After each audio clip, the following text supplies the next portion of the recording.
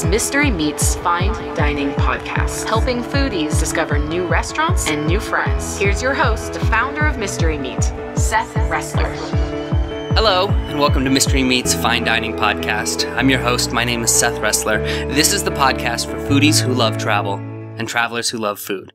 And this week, we're doing something really different and exciting. We're actually going up to Seattle, and we're going to talk to Dominic Cura. He's the author of Eternally Gluten-Free, which is a cookbook full of gluten-free recipes, and he also runs the website eternallyglutenfree.com. What's really amazing about him, though, he's only 13 years old.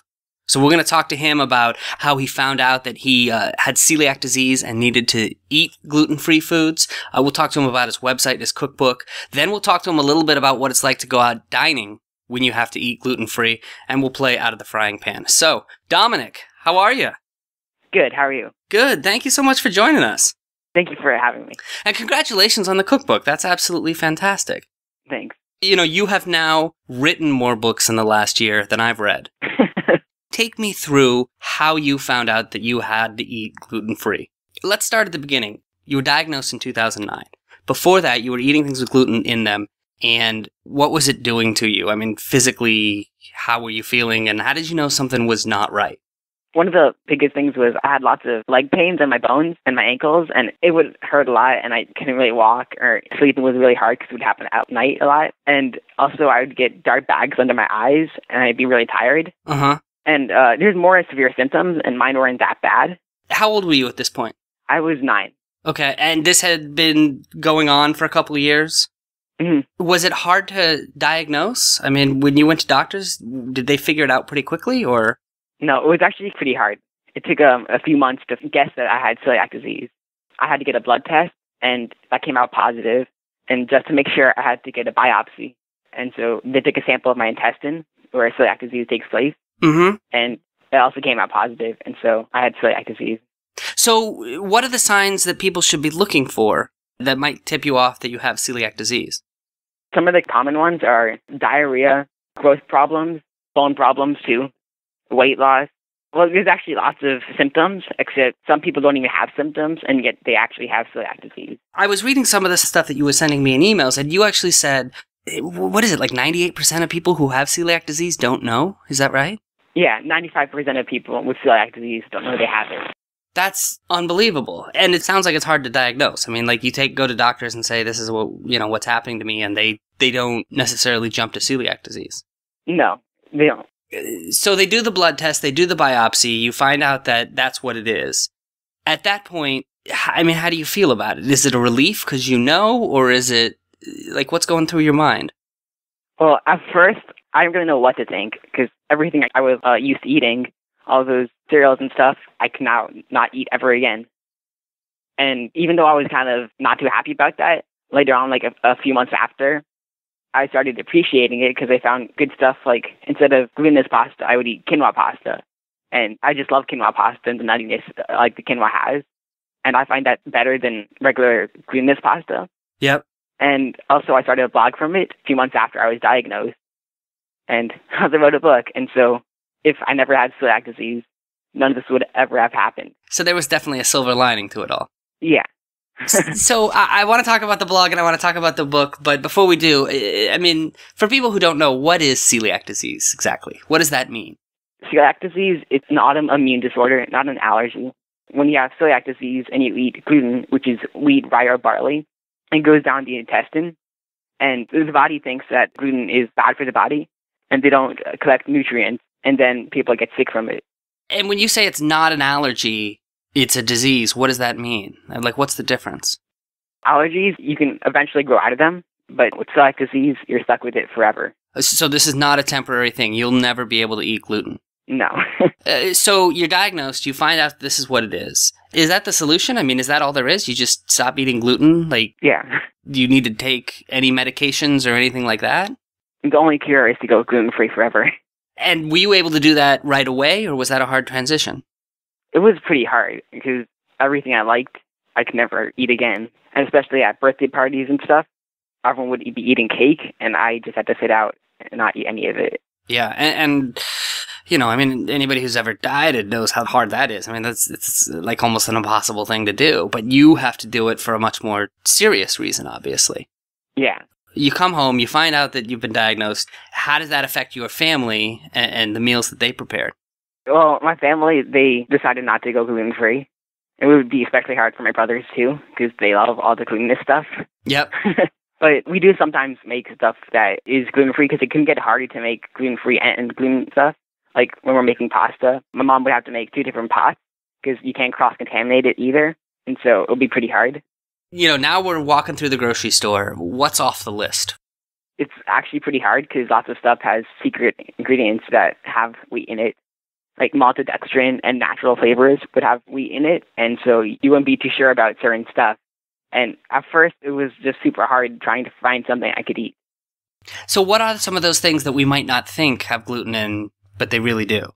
Soy sauce actually has gluten in it. Also, lipstick has gluten in it. So you're not wearing lipstick anymore, huh? No. I'm sorry. I'm sorry to hear that. So, yeah, and then... All right, so then walk me through, a menu for a basic day. You get up, what are you having for breakfast? At first, I would just find these organic, natural cereals and stuff, and it wouldn't always taste too good.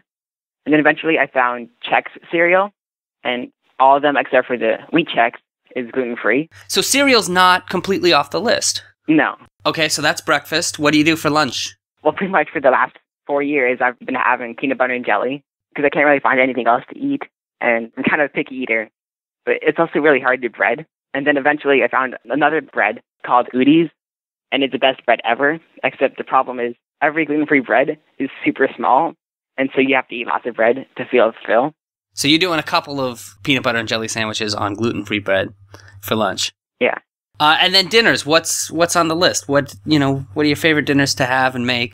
I like pasta, and we have that lots of times. We also have steak more than a lot of times. I'm kind of getting sick of it. And then... But meat is okay, right? I mean, meat, yeah. Fish, chicken, all that kind of stuff is fine. Unless it's like marinated in certain stuff like soy sauce. And then vegetables are all in the clear? Yeah. And fruits are all in the clear? Mm-hmm. So as you start to change your diet and become gluten-free, how long does that take for physical changes and the ailments that you had? Like, what was the effect? I think it takes a few months to go back to normal. You have to be careful because you have to have less than 10 ppm of gluten. If you have more than that, then you'd get sick. And what's a ppm? I mean, what is that? How much are we talking, really? Parts per million. Oh. Yeah. So not a lot is what you're saying. Right. Okay. So it takes a couple months and you saw the leg pain go away? Yeah. And sleeping became better? Mm-hmm. And what about the bags under your eyes? Yeah, those went away. And then if you do have gluten, do you notice it right away? I mean, is there an obvious physical change that shows up right away? Like, what happens? Like an hour after, I'd start getting headaches or leg pain. Yep. And it would just be really annoying. And gotcha. And do you find that it sneaks into things randomly? Is it hard to stay away from completely because it just shows up? And... Like, at first, I was really picky and trying to make sure not to eat anything. Yep. Except it's gotten so hard sometimes that I wouldn't be, like, so picky about it. So tell me about your decision to start a blog about all this. Well, it started a few months after I was diagnosed. I found out that it wasn't actually that bad. And so I wanted to show people that it wasn't that bad because lots of people really felt bad because of it. And so I think it was my gastroenterologist. She said I should start a blog. And so I started doing a blog. And I would share just gluten-free updates. And then I started adding recipes. And I've checked out your blog. Your blog is awesome, by the way.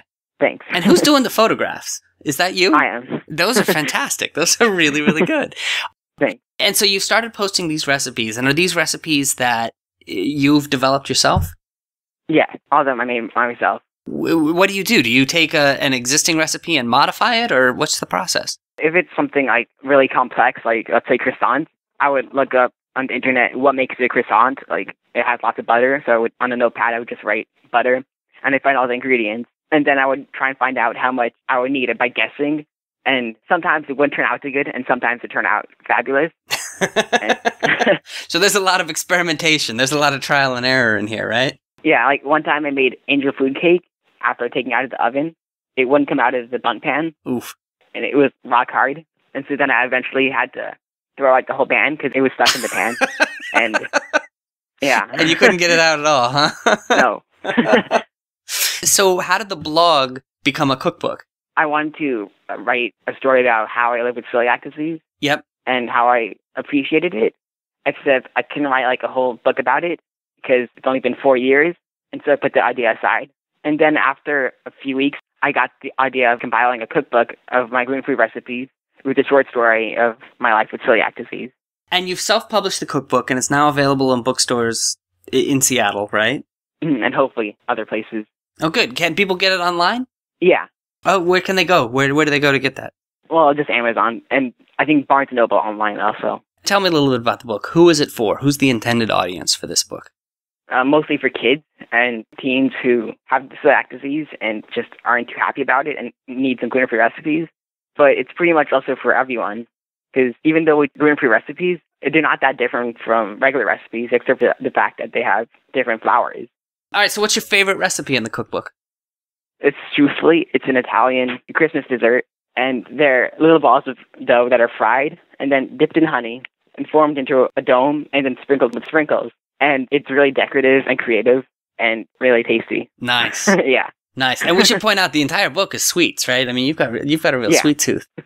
Yeah. Well, very cool. So the book is called Eternally Gluten-Free. Mm-hmm. I want to talk to you a little bit about what it's like to go out dining when you're gluten-free. So we'll come back and do that in just a moment. By the way, before we get back to Dominic, I do want to let you know what Mystery Meat is. Mystery Meat is a group of foodies who get together and they go try a new restaurant. But there's a catch. And the catch is this. They don't know where they're going until 24 hours in advance. So you buy your tickets, you got no idea where it is. You just know that you're going to show up and have a good meal with a bunch of great foodies like yourself. We are now doing these dinners in Boston. We're doing them in San Francisco. And in January, we're going to launch our Seattle chapter. So we hope you come out. If you want a Mystery Meat dinner in your town, or if you want to attend one of those, all you have to do is go to mysterymeat.org and click the big orange button that says Get an Invitation. And we'd love to have you. We're talking to Dominic Cura. He is the author of Eternally Gluten-Free. It is both a website and a cookbook full of his stories of what it's like to be gluten-free and to eat without gluten when you have celiac disease, and also a bunch of recipes, sweet recipes, which are fantastic. And we should point out, you're only 13 years old. You're an accomplished author already. Do you go to book signings? Do people ask you to autograph their copy of your book? Kind of. So I want to talk to you a little bit about dining and going out to restaurants. Mm-hmm. When you know that you can't eat gluten, what is the process when it comes time to go out to a restaurant? So it's not always so easy. And usually I have to research it ahead of time to find a restaurant that actually has good gluten-free tasting food.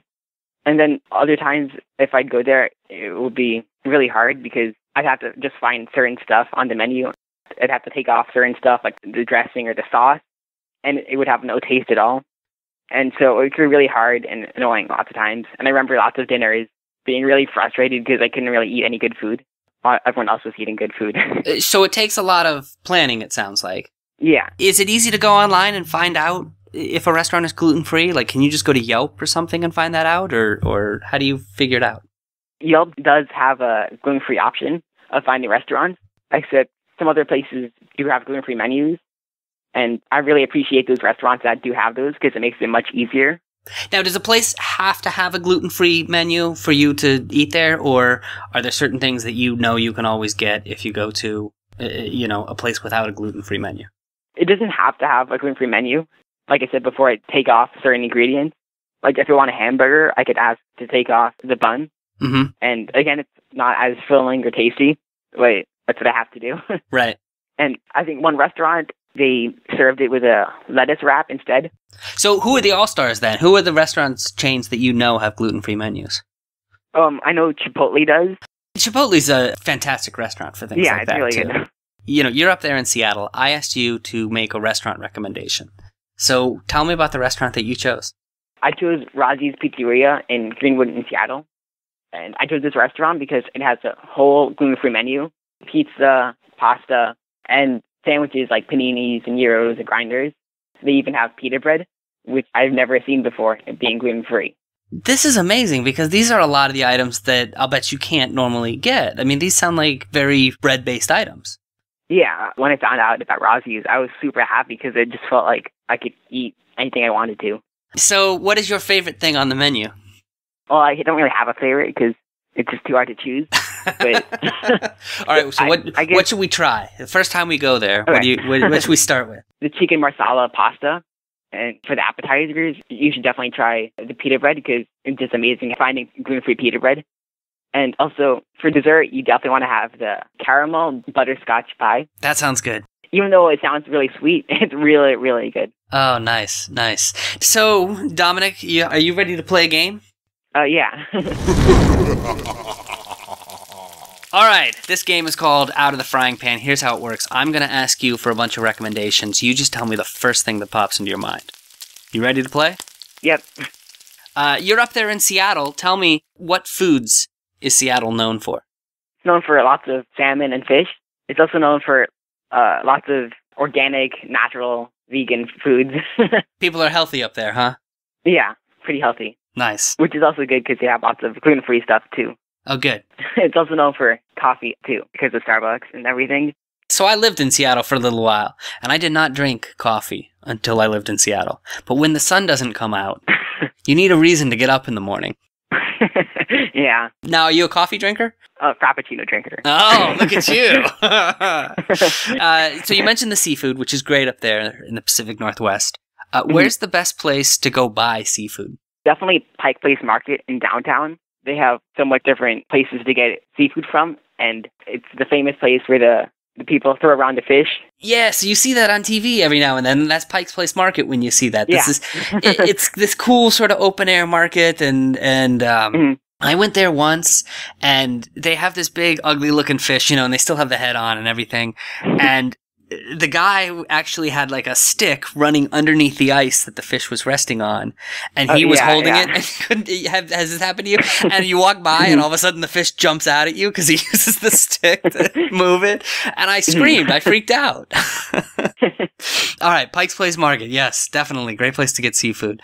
What about foodie events up in Seattle? Do you have a favorite foodie event that you've been to? I guess Bite to Seattle because there's so much food there. And they actually have lots of gluten-free food options. Even at the food festivals, you see that? Yeah. So tell me about Bite of Seattle. What happens there? They just have lots of different vendors selling their food there. And they have people doing cooking demonstrations. And speaking of cooking demonstrations, last summer, I did a cooking demonstration with Amir Razzaghi. I made my cherry cupcakes with him on stage. Oh, very cool. That's awesome. Mm-hmm. What about chefs? Any chefs that we should know about? Any chefs that you like there in Seattle? Well, Amir Razzaghi, he was on the Top Chef TV show. He's the one I did the demonstration with. And also Tom Douglas, he owns multiple restaurants around Seattle. Tell me how you hooked up and wound up doing this demonstration. Like, how did they find you? It was actually a contest, and you would submit a video of you baking something. And it wasn't supposed to be for kids, except I decided to do it and see what happened. Yeah. And I found out I won. Wow. Yeah. Oh, that's really cool. What about food trucks? Are you seeing those in Seattle? And, are there any that are gluten-free that you're able to eat from? In Seattle, there are these two food trucks that I really like. There's I Love My GFF. You can find it in South Lake Union, and it's really good and has quinoa bowls. Ooh. And then there's also Urban Nomad, and they have pasta and stuff. And I tried their pasta once, and it was so amazing. It didn't taste like gluten-free pasta at all. It had a great taste and texture. Oh, that's fantastic. All right, last question. Make your pitch. Why should foodies come to the city of Seattle? I think foodies should come because you can find lots of different types of food everywhere, including seafood and salmon. So if you're a seafood fan, this is the city to go to. Yeah. The best thing I ever had in Seattle, I remember, was Copper River salmon. What was explained to me is, the Copper River is up in Alaska, and it's the salmon, and you can only get it for like a 2-week window during the year. But the salmon actually eat, I guess it's the shrimp in the river at that particular time of year. And so something about what the salmon are eating give them this fantastic flavor. And the only place I've ever found it was there in Seattle, but it was huge the couple weeks that it was available in Seattle. It was fantastic. All right, Dominic Cura, thank you so much for taking the time to talk to us. Your website is eternallyglutenfree.com. The cookbook is called eternallyglutenfree.com. And you said people can get it online at Amazon and Barnes & Noble? Mm-hmm. Dominic, thank you so much for talking to me. I mean, this is a really important issue, and I think that this is something that, if people are going through, it's important for them to know that there are options and that there are things that are available. So I really appreciate you putting this all together and talking to us about it. Thank you. My name is Seth Ressler. This is the Fine Dining Podcast. A couple of notes. If you want to go to one of our mystery meat dinners or you want a mystery meat dinner to come to your town, all you have to do is go to mysterymeat.org, click the big orange button that says Get an Invitation. You can't miss it. Sign up. Also, if you want any of the links that Dominic and I talked about, you can find them on the Mystery Meat website. You can also follow Mystery Meat on Facebook or on Twitter. And finally, if you like this podcast, go over to iTunes and subscribe and leave a review. Say nice things about us. We like that. If you are a blogger or a food event organizer or a 13-year-old author of a cookbook about gluten-free recipes, please reach out to us. Click the Contact Us link on the Mystery Meat website and send us an email. We would love to have you as a guest on the podcast. Thank you so much. Appreciate you listening. This has been Mystery Meat's Fine Dining Podcast. You can find links to the websites mentioned in this episode at mysterymeat.org/podcast. Thank you for listening.